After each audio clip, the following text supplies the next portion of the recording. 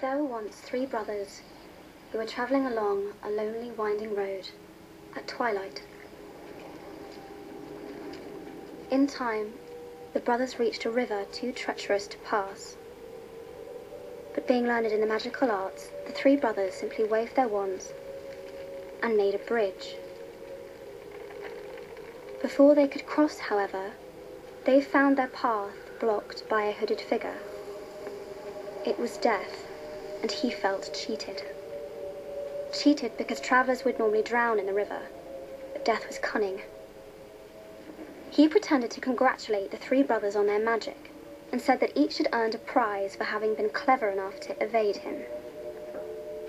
The oldest asked for a wand more powerful than any in existence, so Death fashioned him one from an elder tree that stood nearby.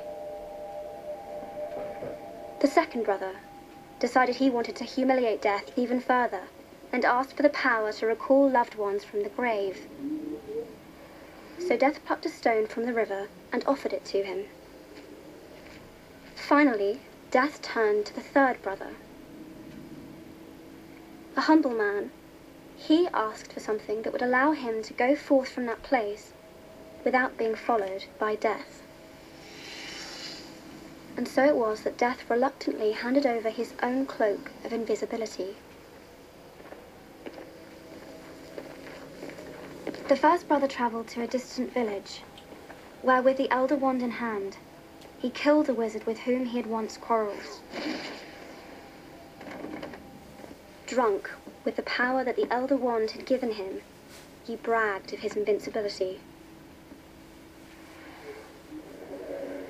But that night, another wizard stole the wand and slit the brother's throat for good measure. And so Death took the first brother for his own. The second brother journeyed to his home, where he took the stone and turned it thrice in hand. To his delight, the girl he had once hoped to marry before her untimely death appeared before him.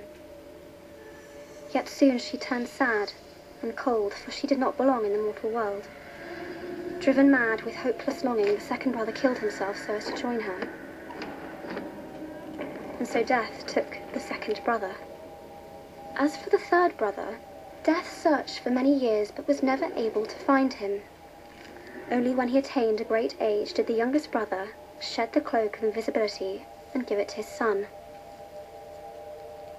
He then greeted Death as an old friend and went with him gladly, departing this life as equals.